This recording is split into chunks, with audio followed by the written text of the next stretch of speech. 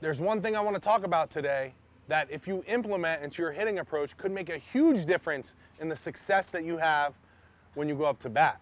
And a lot of young players, even all the way through high school, don't have this approach, and it's a two-strike approach. And let me tell you a little bit about the two-strike approach and how it can help you. And also I want to share with you a trick that you can use to have more success when you have two strikes on you as a batter. Because that's when we do the two-strike approach, right? We're going to get into our two-strike approach when we are 0-2, 1-2, 2-2, even 3-2, okay? Why do we want to have a two-strike approach? Because if we have two strikes, imagine what the pitcher is doing. Let's say, for example, specifically in an 0-2, 1-2 count. What is that pitcher trying to do? He's trying to throw a pitch that looks like a strike and then expands the zone and goes out of the zone. Why? Because as hitters, we're trying to protect or swing at anything close. I'm sure you hear your coach from the dugout, protect the plate, swing at anything close, you got two strikes, right? So that's a two-strike approach. We need to protect. We need to swing at anything close. But how do we do this? There's a way, there's a few things that you can do to get better at having this two-strike approach. The first thing is when we get into the batter's box, we want to be up on the plate a little bit closer than normal. So normally if we're, let's say, right here on this line, right? Now that's not the batter's box line. Let's just say that's where I'm normally at. In a two-strike approach, I want to be up closer to that plate, okay? So that's the first thing. Second thing is, I want to be closer to the pitcher. So if I'm normally here, I want to be a half a step closer to the pitcher. Why do we want to be closer to the plate and closer to the pitcher? Because, like I said, they're going to throw pitches that look like strikes and then expand the zone. Usually are going down and away from us. So if they're going down and away from us, the pitches, we want to get closer to that pitch and closer to that pitch. So if that pitch is going down, we've got more ground to cover it. Same thing, if it's going away, we're closer to it, right? So that's the first two things we do. We get closer to the plate, closer to the pitcher. The next thing is we can shorten our stride, okay? So some guys like to widen up a little bit so that they don't have to stride as far. So if you're here normally and you're striding to here, maybe you get already to that width and then you're just up and down, okay? But you want to shorten it. You want to be a little bit quicker. You don't want to have so much movement. We want to have less room for error.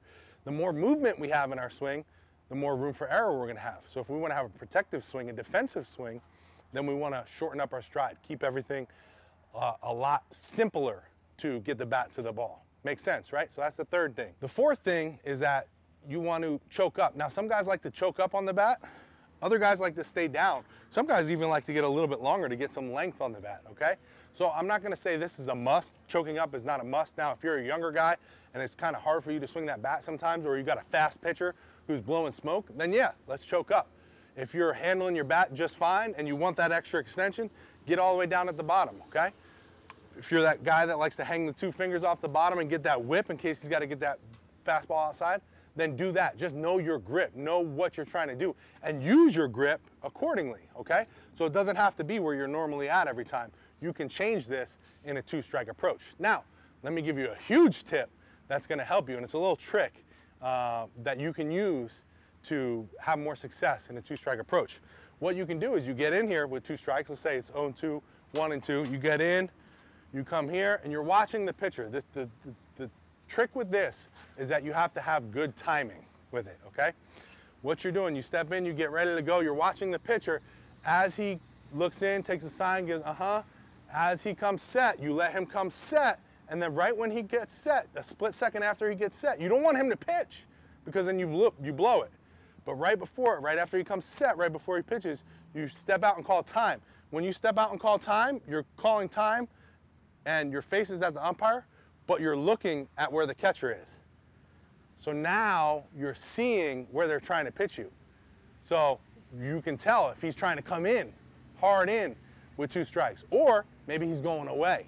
Now you know. So when you get back in there, you go time, okay, you see him, act like, you know, you don't want to be laughing and be like, I know you're pitching me outside. No, you want to just play it off. Time, okay, look back here, go through your thing, get back in, closer to the plate, closer to the pitcher, a little bit wider stance, less stride, maybe choking up, maybe down, whatever it is. But now you know, okay, he's probably going outside and he's probably going to expand the zone. So now you know you might be able to take more pitches, take more balls, build up the count, or have better pitches to swing at. So that's how you have a two-strike approach. That's how you can play with it. That's one great trick for stealing the pitch. Now, don't get caught doing that because you might get some chin music the next pitch. And pitchers are aware of this, so be careful, all right? I hope you guys like this one. Leave me a comment down below. Let me know what you do for your two-strike approach or any tricks and tips that you use to have more success at the plate when hitting. Leave them comments down below so we can talk down there. Don't forget to subscribe. Click the logo over here. Then go check out some of these videos I got for you right over here. Talk to you guys down below.